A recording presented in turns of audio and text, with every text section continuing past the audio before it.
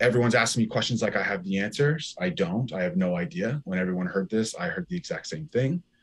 Um, there was speculation, I think, obviously, but I really thought there was no way, just based on timeline and um, everything. So,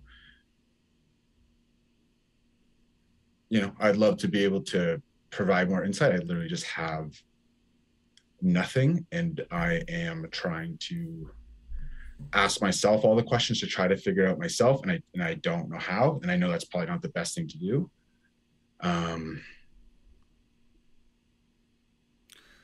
What is the timeline in your Yeah, eyes? let's talk timeline, man. Like what is your version of the timeline?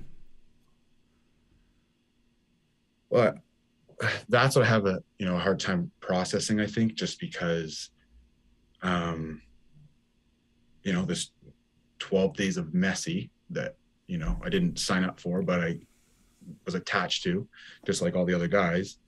Started 12 days ago. I'm sure that she probably knew who day 12 was and who it was going to be and why. So when I try to think about the breakup um, happening when it did roughly a month ago, she probably had an idea 12 days after that, or 2 weeks after that, who was going to be number 12 and how she was going to announce it.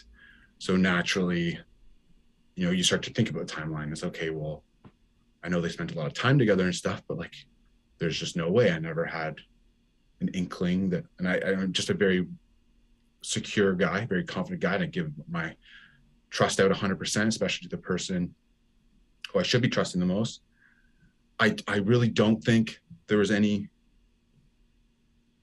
physical cheating there, but there's clearly emotional for it to transition as quickly as it did.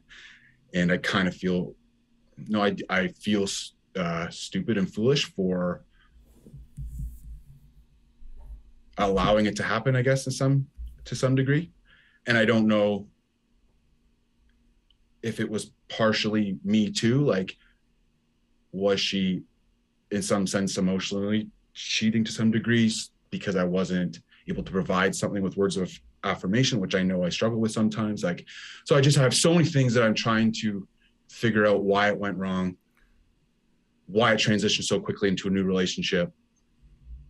What was I in all of this from start to finish, through all the Greg chaos, Michael chaos? What was I in the middle, and like John happening so quickly that I'm just like, like Mike, I talked to you last time we spoke, and there's a reason why I'm talking about to you guys here now, because I try to stand by having no regrets, but like, it's instances like this where you really start to fight yourself with having no regrets with things, just the way things played out. And like last week, it was good. Like I didn't see this coming, So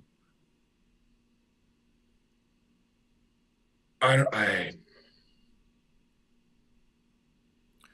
mean, everything that you're feeling right now, Blake, it's valid, man. It's warranted. Yeah, it's valid. You're a human being, right? For you to question yourself and question the timeline, but you guys just weren't boyfriend, girlfriend. I was your fiance, and so I just want to let you know that you can stand up for yourself.